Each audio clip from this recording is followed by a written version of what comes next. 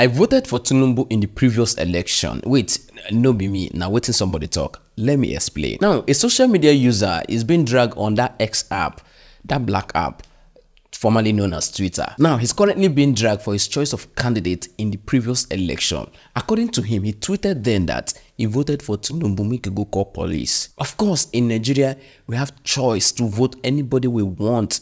Whoever you want to vote, vote is your business. Nobody will persuade you to vote their own candidate. You can only campaign and everybody move on.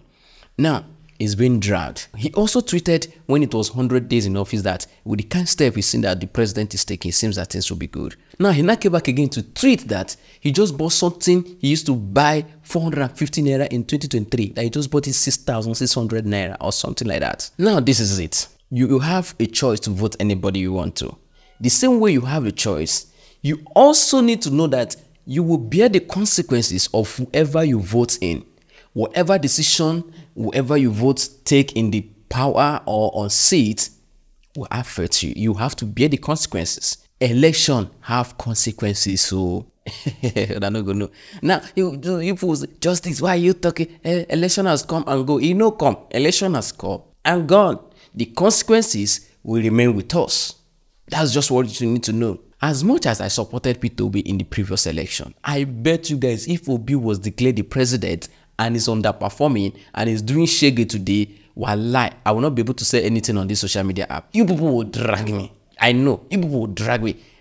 See you will be jewelry. See you will be this and that. See you will be dance. See you will be this. I'll be that. I'll be that. I'll be that. People will do the same thing to me. So when that same pill is being given to you as an APC supporter, it's important to swallow it with a cold water because it's a pill you created during election. Remember, you heartedly, willingly supported them. So when they are dragging you for your choice there, please do not complain. Take it in.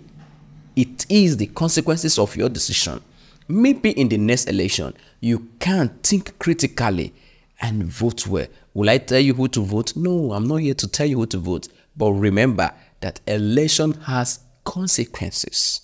And that is what we are going through now as a nation.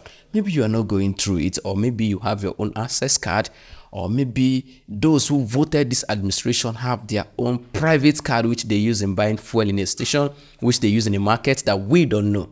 But please, if you have such card, it's important to pass it through us. But remember, your decision affects others, and that is the reason why they drag you on social media. That is the reason why they talk to you anyhow, and that is the reason probably you can't complain.